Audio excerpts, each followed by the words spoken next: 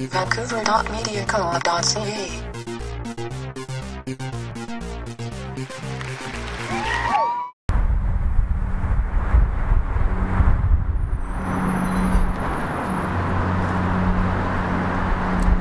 Good morning. Good morning. So, day 120, we're still here. How come? Well, because we still don't have resolve to our situation. The bodies are still unearthed over there in our graveyard. So, as you can see, the place looks different. There's no more signage or flags or anything here. Our bound council has told us that they are in firm negotiations with the province and the developer, and they've told us that for the negotiations to show a sign of good faith, we should take everything down. And they actually thought that we should have left the site, but we will not leave because it is part of our culture to sit with the dead until they are properly looked after. So we are a smaller group now, and we're sort of taking turns to come by and watch this site. We have help from many of our supporters who are coming by as well to take shifts. But we have no more food here, or tents, or toilets. So you just come and bring your own bag lunch. If you want to come and join us, we would really appreciate that. We could use more manpower down here.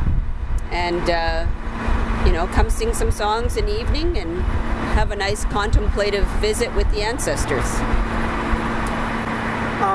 What are the hours that you need the most support? Graveyard shift and early morning. Yeah. My shifts? Yeah, breaker shift. So you were actually supposed to leave, but I hear that pretty much everybody that comes still anyways has like some certain trust issues. Yes. Do you want to elaborate on that?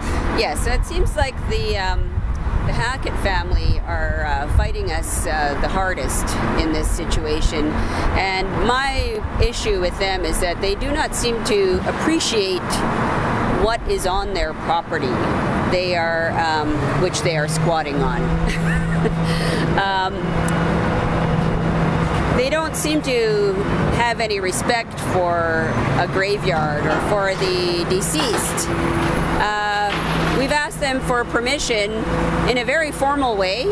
Our chief wrote them a letter and asked if we could get on the property now, since the province said they will protect that area where the bodies were unearthed, to get back on there and bury them properly or take care of them in the way that we want to, and the Hacketts have said no way. Also, we have boxes which have other parts of bodies which have been unearthed that are sitting in the trailer over here. We have a monitor who is allowed to come on site. Whenever anyone comes on the site to remove anything, our monitor is allowed to go on the site to make sure no one takes those bones or desecrates the graveyard further. And the younger Hackett, the daughter, was here one day and threw our monitor off site and told us we are never allowed on that side of the fence. So they've been quite hostile with us, and I think, you know, if she did not want us on the property, she could have addressed that perhaps in another way. So it was very disrespectful. So we don't trust them, quite frankly, that they are going to look after this area. As what happened early on, Mr. Hackett got on his own bulldozer here and started digging away right near the ancestors and shifting dirt around. So, I mean, you know, and there's bones and stuff in there. So they haven't really shown us any signs of good faith.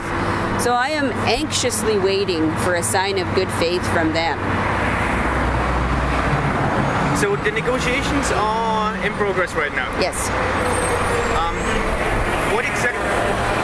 What exactly do we know about that? I wish I knew. I mean, our band council has told us pretty much to trust them, and I do trust them in a general way, because you know, these are my community members and some of members of my family. So I do know that they are working on it, but I would really like to know if they've been promised anything, or if they've just been given a veiled promise, such as show us a good faith and maybe we'll show you, you know what I mean? So there hasn't really been anything concrete, but so far they've told us to trust them, that they're going into negotiations, and this is the first thing they've asked for. Yeah, I guess there was at least some sign. Christy Clark wrote you a little letter. Yeah.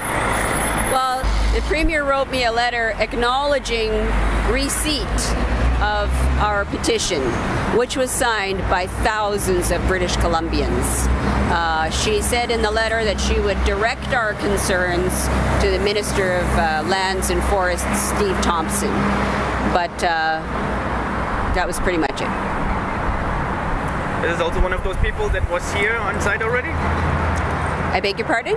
Was this one of those people that was already here on site? The Premier? No, like the Minister. Premier No. for sure not, but... No, Minister Thompson has never been here. Never. Nor has the Minister of Aboriginal Relations, Mrs. Pollock. They've never been And here. reconciliation? And reconciliation. Alleged reconciliation. All right. I guess we shall leave that here for day 120. Anything else you want to say? Well, just that, yes, I would like people to know that we're still here, because it was a confusing press release that went out. The chief does know that we're here, our chief, Ernie Campbell, and he said he's thankful that we've been here, and he does understand that we want to be here to watch over our burial site.